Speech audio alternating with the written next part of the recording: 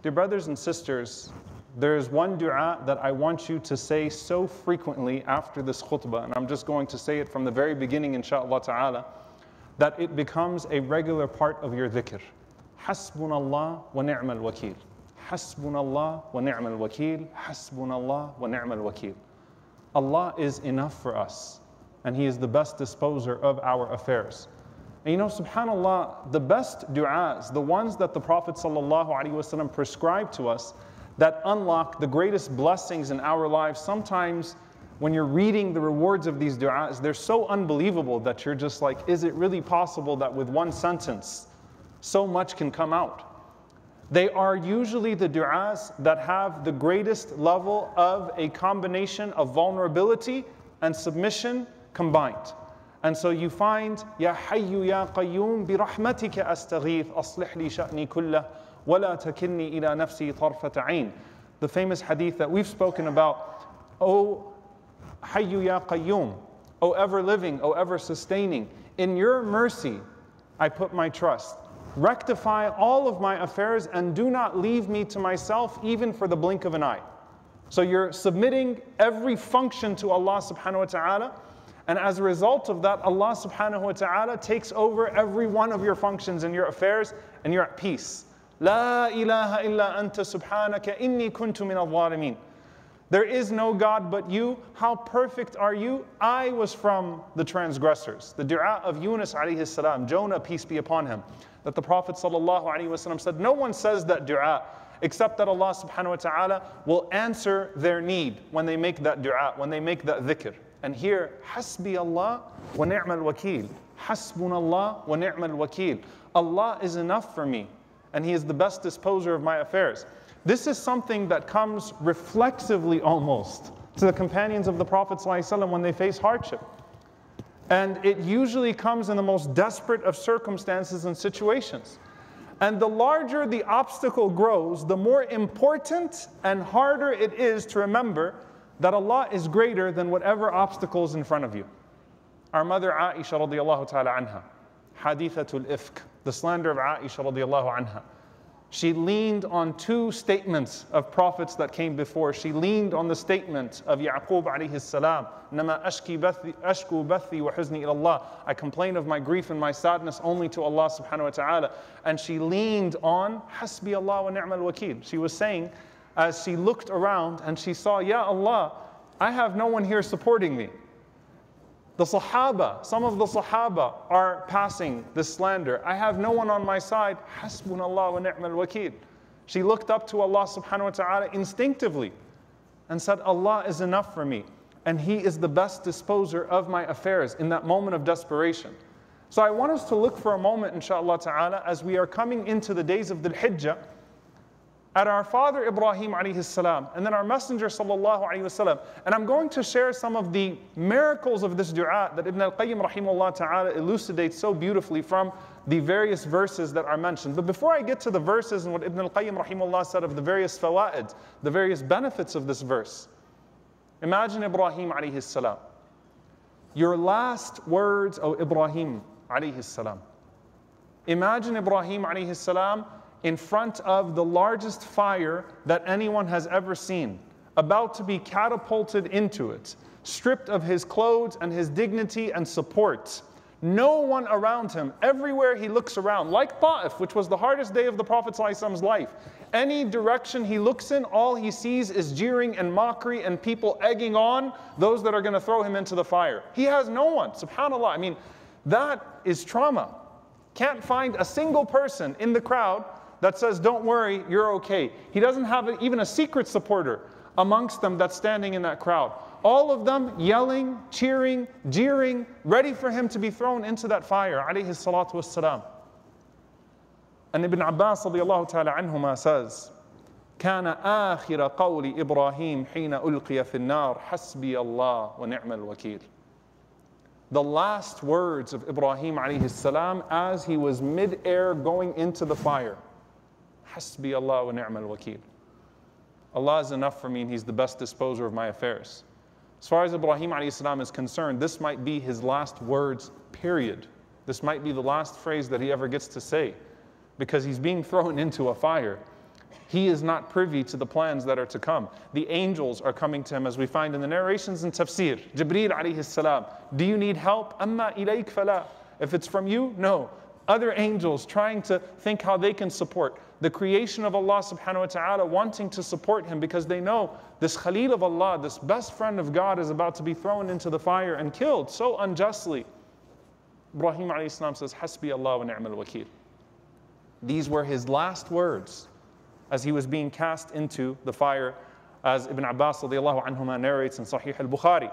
He also says, radiyallahu ta'ala anhuma, that Hasbi Allah wa ni'mal wakeel. The last words that Ibrahim alayhi salam said when he was thrown into the fire. And it was said by Muhammad sallallahu alayhi wasallam and his companions when the hypocrites said to them, Inna nasa qad jama'u lakum.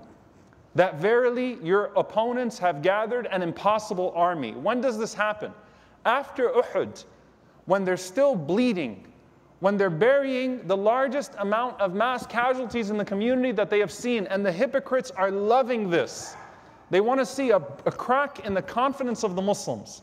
They want to see the Prophet ﷺ express a moment of confusion, a lack of clarity, a lack of purpose. They want to see him crumble, sallallahu alaihi wasallam. They want to see the companions crumble. And Abu Sufyan, after Uhud, gathered an even larger army. They smelled blood. They smelled blood. Literally, they smelled blood. And so after Uhud, when the Muslims were wounded, they planned a second attack. And they gathered that army to attack right after. And the hypocrites came to the Muslims and said, Inna nasa qad jama'u lakum. You thought Uhud was bad. You thought Uhud was bad. Watch what happens to you now. You should see the army that is waiting to cut you into pieces. And Allah Azza wa Jal says, Inna nasa qad jama'u lakum. That the hypocrites said that verily the people have gathered against you. Fakhshawhum. Fear them. The hypocrites are even trying to project the emotion that they think you should have. You should fear them. You should be very afraid right now. And Allah Azza wa Jal says, فَزَادَهُمْ إِيمَانًا. First, the reality on the inside, their faith in Allah was only increased. As much as they were told to fear people, they increased in their fear of Allah subhanahu wa ta'ala. As much as they were told to give up because the people were going to overwhelm them, the more that their trust in Allah subhanahu wa ta'ala grew. So their iman increased. وَقَالُوا حَسْبُنَاللَّهُ وَنِعْمَ الْوَكِيلُ. The Prophet ﷺ and the companions said, Hasbunallah wa ni'mal wakeel. This is what they have been taught to say.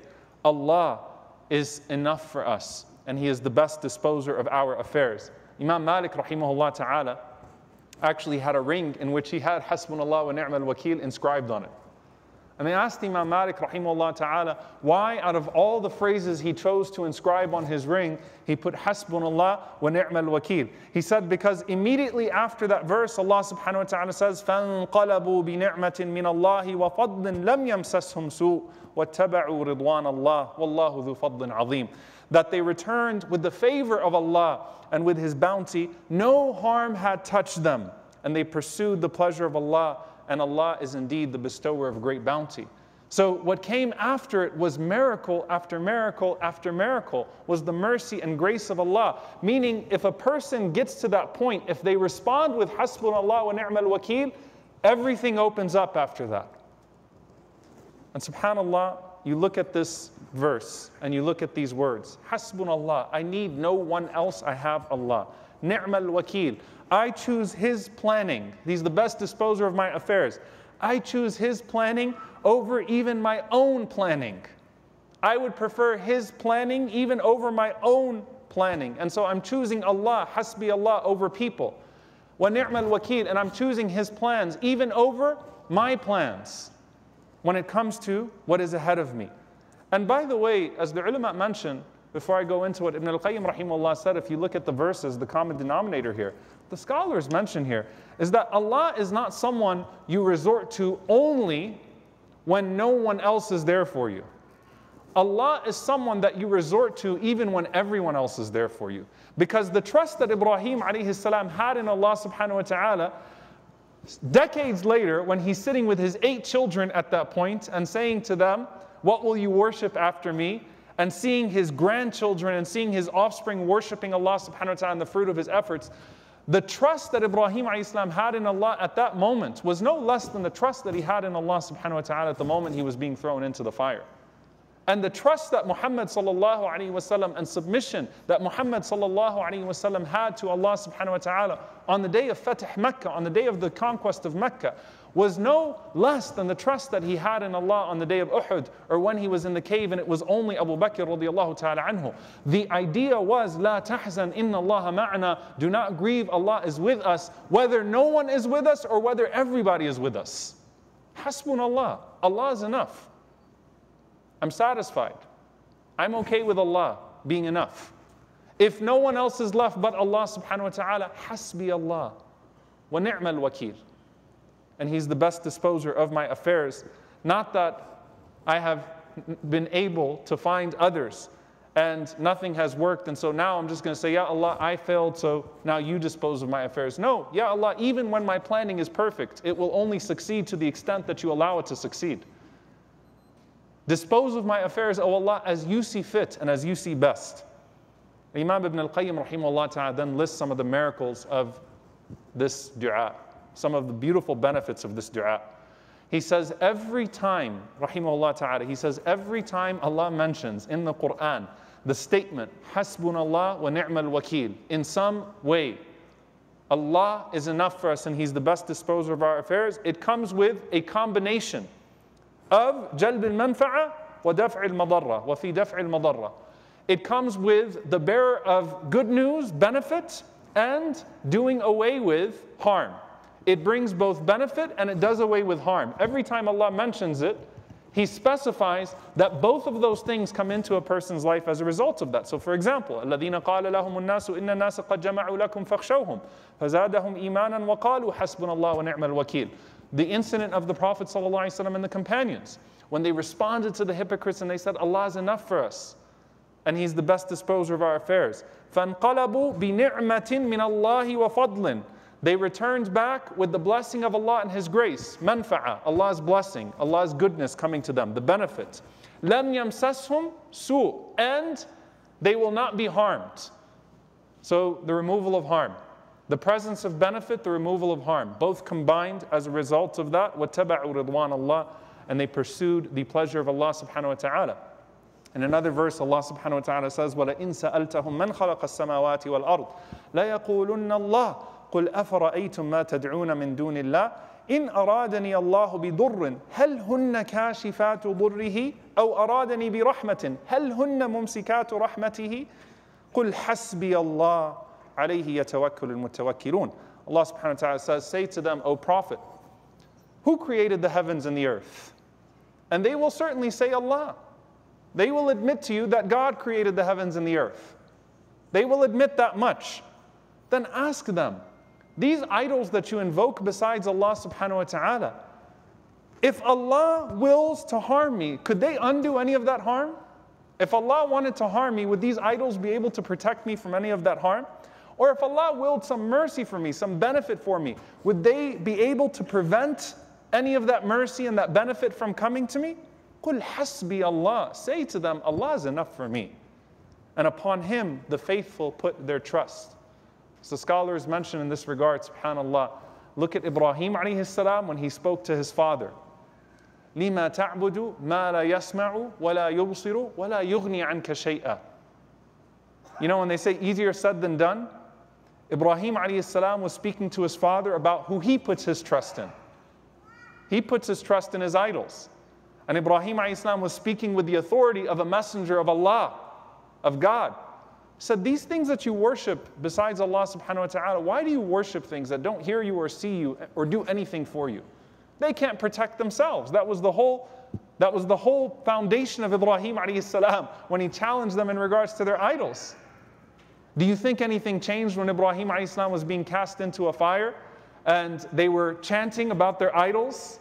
They weren't chanting about their idols, they were really chanting about themselves. And subhanAllah, as they were throwing him into the fire, they were parading their idols, and when they were facing the Prophet ﷺ and his companions in Uhud, they were screaming out the names of Allat wal Uzza wa Hubal. They were screaming out the names of their idols. And in both situations, the Prophet And in the case of Nabiyuna sallallahu alayhi wasallam, those that were with him, the companions, Hasbunallah. Allah is enough for us. Allah is enough for us.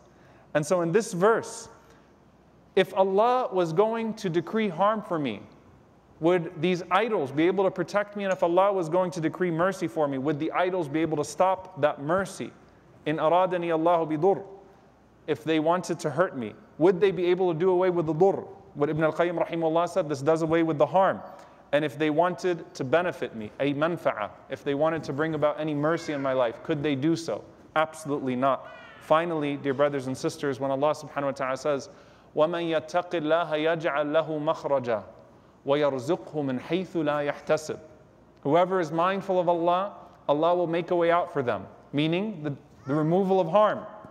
Allah will make a way out for them, i.e. the removal of harm. وَيَرْزُقْهُ مِنْ حَيْثُ لَا يَحْتَسِبُ. And Allah will provide for them in ways that they would not have even considered before. وَمَنْ يَتَوَكَّلَ عَلَى اللَّهِ فَهُوَ حَسْبُهُ. And whoever puts their trust in Allah, Allah is enough for them. Every single time, as Ibn al-Qayyim rahimahullah says, every single time Allah mentions Hasbi Allah wa ni'mal wakeel in some way, it combines both the removal of harm and the paving the way for benefit and goodness to come into our lives. And this is especially true when you can't see the light at the end of the tunnel and you still put your trust in the giver of all light. When you can't see the way out, but you still put your trust in the one who makes ways in and makes ways out. When you can't see the reward of this world and you put your trust in the one who bestows reward in this world and in the afterlife, and you submit yourself. Because the story of Ibrahim alayhi salam is istislam, submission to Allah subhanahu wa ta'ala. Muslimayni lak, submitting to you, O Allah, Hasbunallahu wa ni'mal wakeel. And so my only reminder to you in this khutbah is to recognize the power of this dua and to say it both in your moments of personal distress as well as your moments of community distress, especially when you can't see the way out. That you know that the one who sees all has a way out decreed. Finally, Abu Darda radiallahu ta'ala anhu narrates that whoever says 7 times in the morning and in the evening, Hasbi Allah, la ilaha illahu, alayhi tawakkaltu wa huwa rabbul arshil azim. Hasbi Allah, la ilaha illahu, alayhi tawakkaltu wa huwa rabbul arshil azim. Hasbi Allah, Allah is enough for me. La ilaha illahu, there is no God but Him. Alayhi tawakkalt, upon Him I place my trust. Wa huwa rabbul arshil azim, and He is the Lord of the mighty throne. Allah will be sufficient for him against anything that grieves him. May Allah subhanahu wa ta'ala be our protector. May Allah subhanahu wa ta'ala be with us when no one else is with us or when everyone else is with us. May Allah be with us in moments of ease and in moments of hardship. May Allah subhanahu wa ta'ala's pleasure be with us in this life and in the next. Hasbunallah wa ni'mal wakeel. أقول قولي هذا وأستغفر الله لي ولكم ولسائر المسلمين فاستغفروا إنه الغفور الرحيم.